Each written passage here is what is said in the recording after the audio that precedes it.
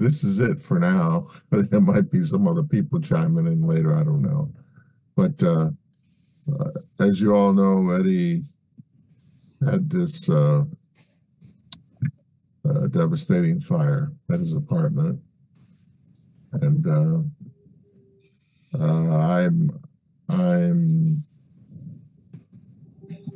my feelings about him getting out the way he did. I'm just happy that he did get out, and also that well, Eddie, if you wanna, it's up to you. So glad you're okay, Eddie. Yeah, it was definitely an experience for sure that I won't forget.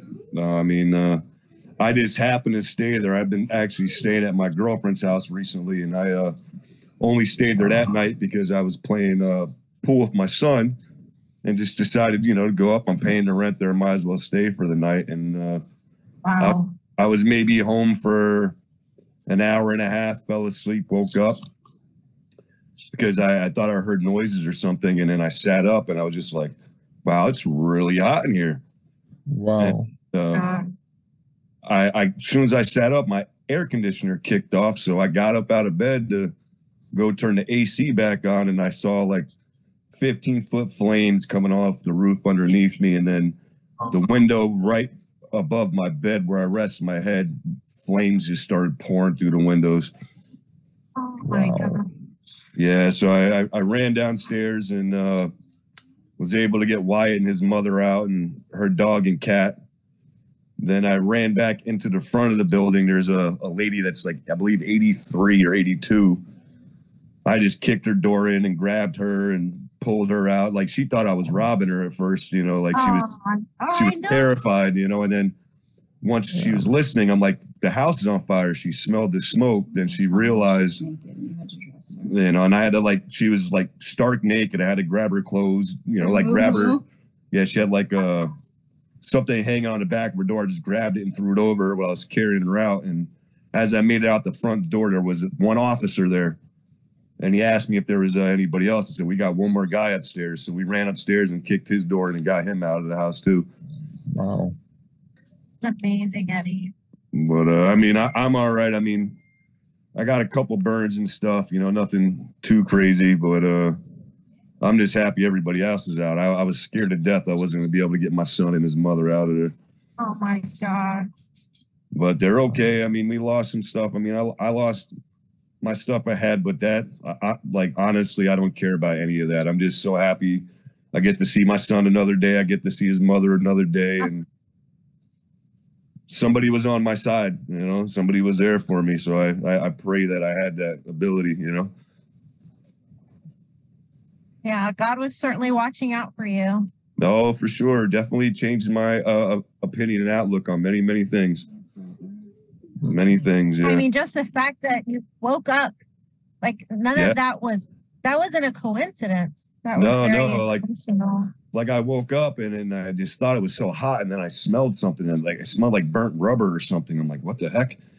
And then the AC literally kicked. I wasn't awake for 30 seconds and the AC kicked off. So I'm like, my apartment's very small. It should be freezing in there, and I'm like, man, it's hot in here. I'm like, it's warm. And I went to go to turn the AC on and just saw flickering out the window, and I looked down, and first thing I did was I grabbed this leather jacket that I have on my chair. I grabbed my cat and ran out the door. Wow. Yeah, she knew what was going on. It didn't dawn on me afterwards. Like, she was freaking out, flipping out, like running around and hiding. I didn't realize what was going on until I saw the fire. And then after that, a lot of stuff was a blur. There was 5 different towns, fire trucks there. It was crazy. Yeah, my girlfriend's father is actually a chief fire inspector of one of the companies. So he ended up showing up, which is a big relief. There was someone there that I knew that I could speak to. Oh, that's good. And he helped me out. They were able to actually get my cell phone out of there after Dad's best friend did. Yeah, her father's best friend got my phone out. It was all burnt up and sooty, and I just wiped it off, and it worked. I couldn't believe it worked. So then I was able to actually contact people and get a hold of them. Like, hey, I don't know if you guys heard anything, but I'm alive. Wyatt's alive, and Amanda's alive.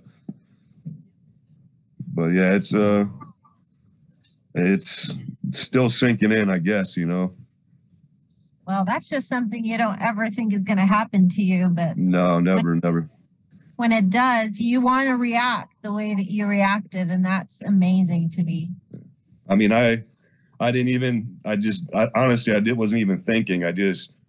Only thing I was like Wyatt and Amanda, and then they reminded me of the lady that was in there, and I made them go to the end of the driveway, and I literally had to force my way in there, and she didn't have any fire in her place, but there was definitely a lot of smoke billowing into her apartment.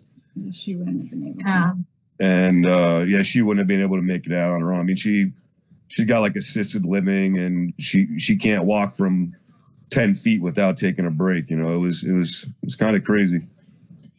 I mean, just imagine had you not been there, had you not decided to stay there. Like, he's being very humble. He's being very humble because all the firemen think he should be a volunteer now, and they're giving him an award. Exactly. I'm like, you have first responder instincts. You need to join the fire department. The hero.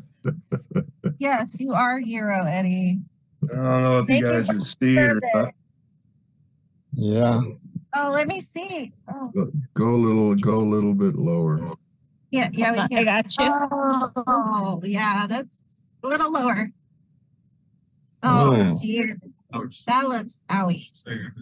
That's a first and second degree burn, Eddie. What are they going to do?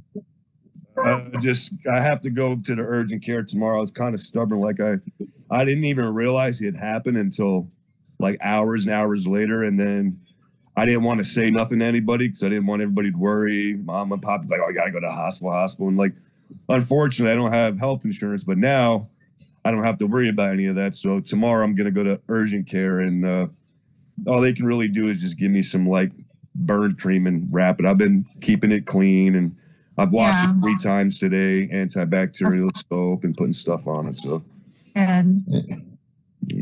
there's a special gel they could put on there to stop the blistering and heal a lot faster. Yeah, this is a prescription he has to get, but he has to go to the doctor for it. I mean, I definitely can feel it. There's no joke in it. It's what stinks is I had my pool league final last night. Or was it last night or the night before? I had my pool league, and I had no choice but to go, because if I didn't show up, even under the circumstances, they'd have had to forfeit, and we wouldn't go to Las Vegas, but we won. So this Tuesday is the last match, and 4 out of the 6 of us have to play, and I play.